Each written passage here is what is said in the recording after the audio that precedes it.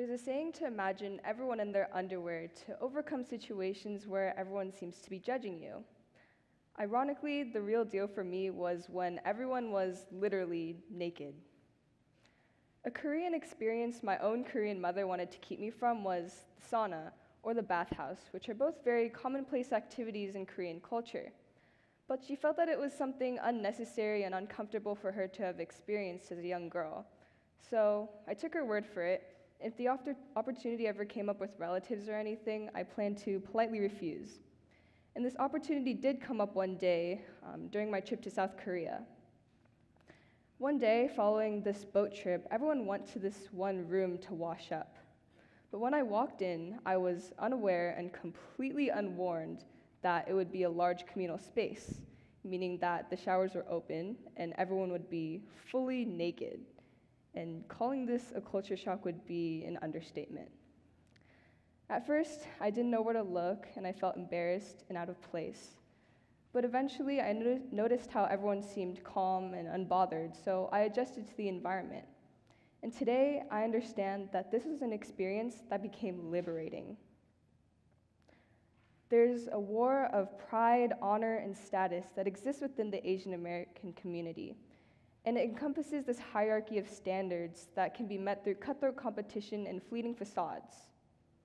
And the collectivistic aspect of Asian American culture often hinders people from allowing themselves to be fully seen. Yet the seemingly contradictory solution to these issues is the call to be vulnerable. And what really fascinated me during that first trip to the sauna for me was the amount of vulnerability and exposure that everyone seemed fine with. And this radically contrasted my preconceived notion of what Korea looked like. And the general ambiance of that sauna was a mix of indifference, but acceptance. Yet, in its physical manifestation, a person's most vulnerable form is in their nakedness. So, if everyone can be so vulnerable at a sauna, what makes it so difficult for our Asian American community to be vulnerable in all these other contexts? Vulnerability is supposed to foster belonging, which just might be why our Asian American community struggles to foster that same sort of belonging and acceptance. And this might be attributed to something called nunchi. Now, nunchi is this fascinating concept that Korea has of reading the room, or social cues. It refers to sensitivity and awareness. But it goes deeper than that, as it's the skill that measures how well you can act upon the awareness of other people's unspoken thoughts and emotions without being told what to do. So saying that someone has a good sense of nunchi is a compliment to their emotional intelligence. But in the larger picture of our Asian American community, everyone's own sense of nunchi translates to this larger subconscious concern of public image and maintaining some sort of impressive persona. But if we could instead utilize this collectivistic aspect that we have in our culture to shift towards fostering acceptance and belonging, how much liberation could our next generation experience?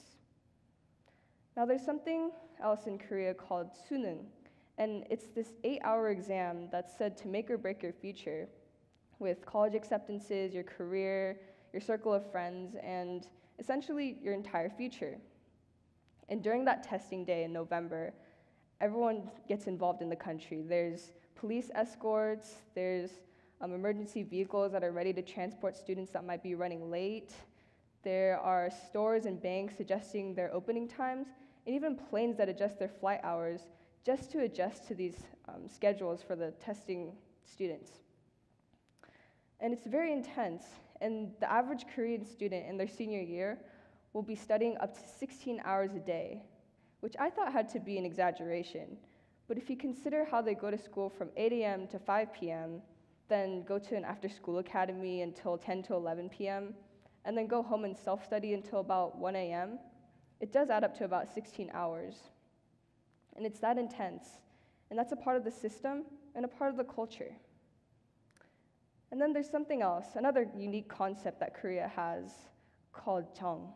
And jung refers to the special emotional connection you can have with a person or the social bonding of a community.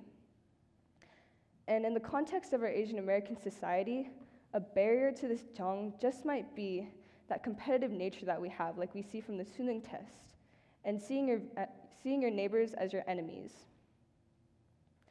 But my linear understanding of a Korea that only valued glamour and unrealistic standards for people was shaken by my sight of a Korea that held a space that embraced this norm, even within a sauna, that allowed people to be seen and feel safe.